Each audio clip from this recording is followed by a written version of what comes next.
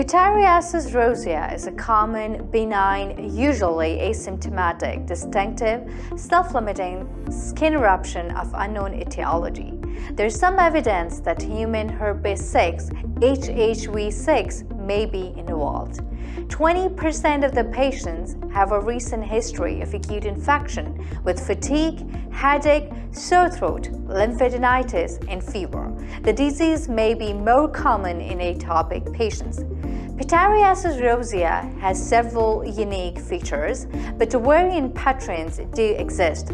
These may create confusion between Pityriasis rosea and secondary syphilis, guttate psoriasis, viral exanthems, tinea, nummular eczema, and drug eruptions. Typically, the herald patch, a single 2 to 10 cm round to oval lesion, abruptly appears in 17% of the patients. It may occur anywhere, but is most frequently located on the trunk or the proximal extremities.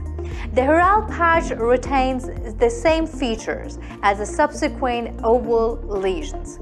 Within a few days to several weeks, the disease enters the eruptive phase.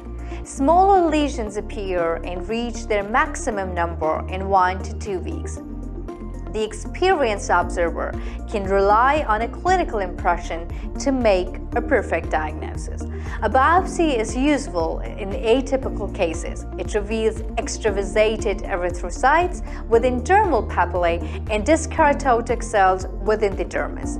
Pityriasis rosea usually clears up in 8 to 10 weeks. To help with the itching, your doctor may recommend over-the-counter topical medications such as calamine lotion or zinc oxide. Antihistamines often taken for allergies that in some forms also treat rashes and itches. Watch the detailed lecture on sqadia.com. See you in the next video.